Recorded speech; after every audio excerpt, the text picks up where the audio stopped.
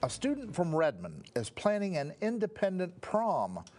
The Redmond School District already canceled its prom, while the Ben Lapine District is yet to decide. Noah Chast spoke with the student and the school district about the prom. Senior prom is normally a staple of the high school experience, but with COVID-19 restrictions constantly changing, normal isn't always possible. Having large groups of students where it's impossible to social distance prevents us from hosting a prom. Sheila Miller with the Redmond School District says they officially canceled senior prom. Alyssa Chambers, a senior at Redmond High, is planning to host her own. I really like the idea of other schools coming together and just putting this one prom together. And knowing that they don't have a prom, it's just really heartbreaking. Chambers, with the help of her mom, Daylene Frazier, are planning an independent prom open to juniors and seniors from any Central Oregon high school. The independent prom was supposed to be at Aspen Lakes Golf Course, but on Wednesday they told me that with the current guidelines, they no longer feel they can have the event safely.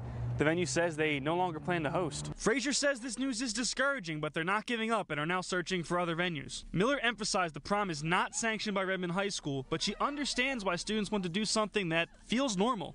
I get it. You know, high school is supposed to be full of all of these really fun traditions and experiences. And I think our high schoolers have gotten a kind of a raw deal. Miller says the event is outside of the school and outside of their control, but she feels the prom could spread the COVID virus, taking students out of the classrooms and possibly out of in-person graduation. If we have a bunch of people in quarantine, we can't do that safely. Frazier says they plan to enforce mask wearing and social distancing, but believe, despite the risk, the prom is worth it. It's not putting aside the simple fact that these kids do need to still have their memorable moments and still be kids.